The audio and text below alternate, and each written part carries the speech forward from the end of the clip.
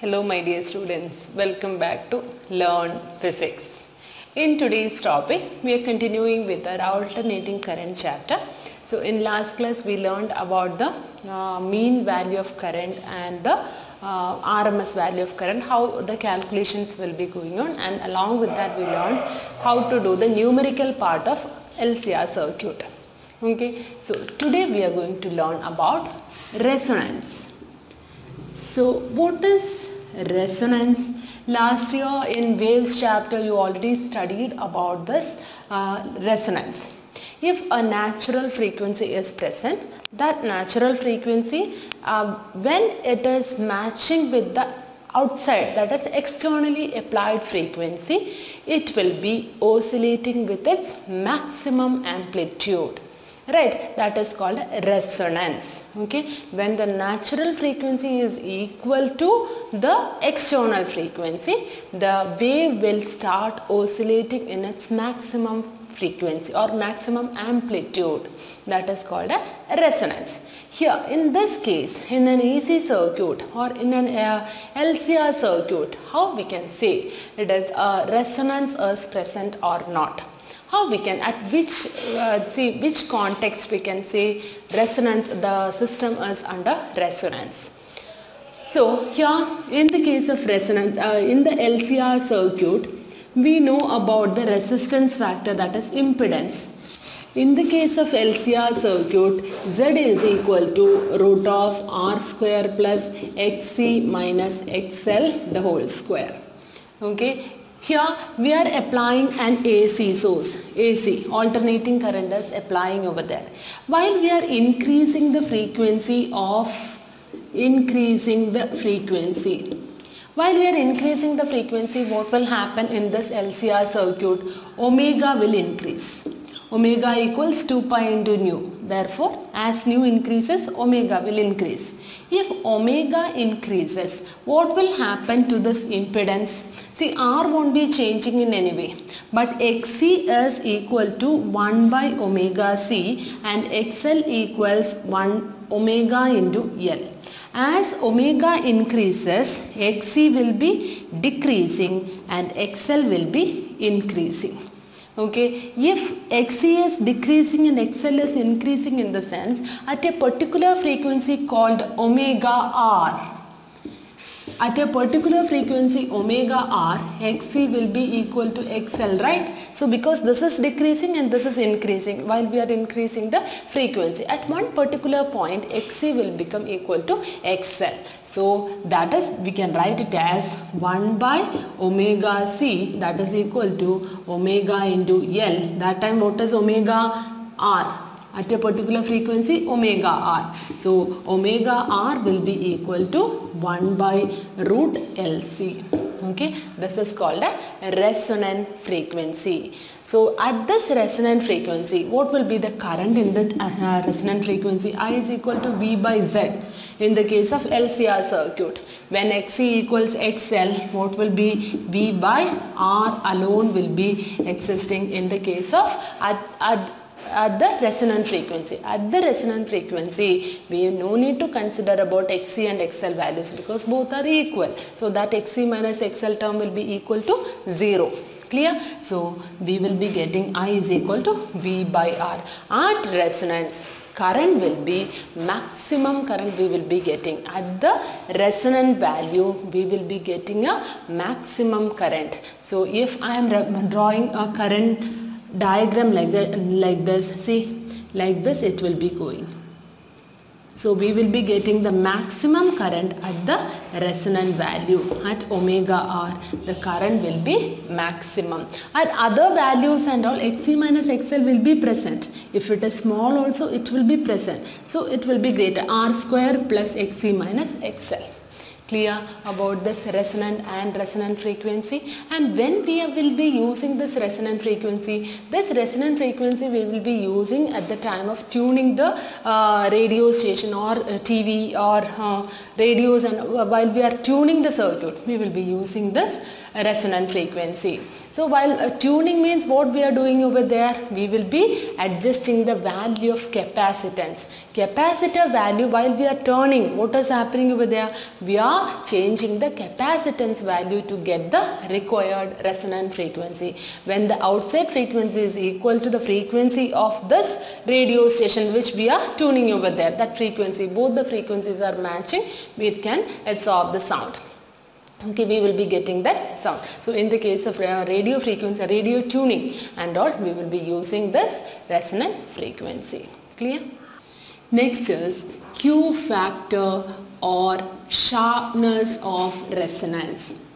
See, what is meant by the Q factor? Q factor is the sharpness of resonance.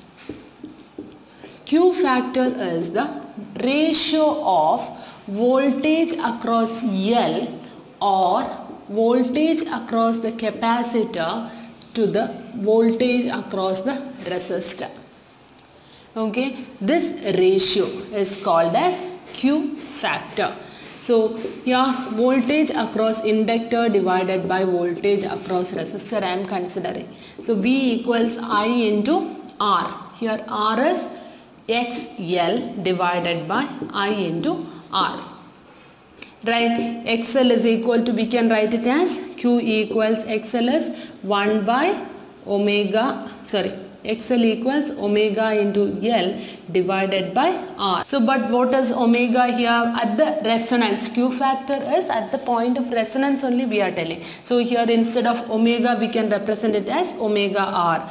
Omega R equals 1 by root LC into L divided by R. So we can write it as root of L by C into 1 by R, or 1 by R into root of L by C. That is the Q factor. So if we are considering V of C, how we will be getting this? I into XC divided by I into R, or we can write it as 1 by omega C into R. Okay, here we can write omega as 1 by root LC divided by CR, that is root of L by C into 1 by R. Therefore, Q factor in both the ways while we are finding out, we will be getting the Q factor as 1 by R into root LC. So at resonance, the Q factor is the ratio of voltage across the inductor or capacitor to the voltage across the resistor. Clear? So this Q, for what purpose we are using this Q factor? So here in this case of in Q factor, while we are considering the Q factor, it is depending on R, L and C. Right. So as R increases, what will happen to Q factor? Q factor will decrease. If R is decreasing, what will happen? Q factor will increase. If Q value is greater, sharpness will be, or its resonance will be more. It will be, sharpness of resonance will be more in the case if Q factor increases. Narrower the sharpness will be narrow over there, or we will be getting the nice resonance if Q value is more. That means if R is less, then Q value will be more over there. 1 by R into root of L by C. Why we are using this Q factor in resonances? Because as the R value decreases, Q value increases. If a higher Q value we are getting, means we will be understanding that the sharpness will be more in that circuit. Clear? So we will do some numerical. First question is, figure shows the series LCR circuit with L equals 5 Henry, capacitor C equals 80 microfarad and R equals 40 ohm connected to a variable frequency of 250 volt source. So V equals 240 volt. calculate the angular frequency of the source which drives the circuit at resonance. Omega R we should find out. Then current at the resonating frequency. I also we need to find out. So everything is connected in series. AC source, the diagram just it's an inductor, capacitor and resistor. Like this a series circuit it is given. So we need to find out omega R and I. How we can find out omega R? Omega R will be equal to 1 by root LC. L is given, C is given. C you can convert it into farad, 10 to the power minus 6. So you will be getting the value of omega R. Now I, how you can find out? I is equal to V by R. Why we are considering R alone? Because at resonance we no need to consider the XC and XL value, because XC will be equal to XL. So V is given as 240 divided by 40, you will get the 6 ampere. Clear? Next question is a series LCR circuit with L equals 80 millihenry and C equals 50 microfarad and R equals 60 ohm is connected to a variable frequency 220 volt. Determine the source frequency which drives the circuit in resonance. Find the quality factor or Q factor of the circuit.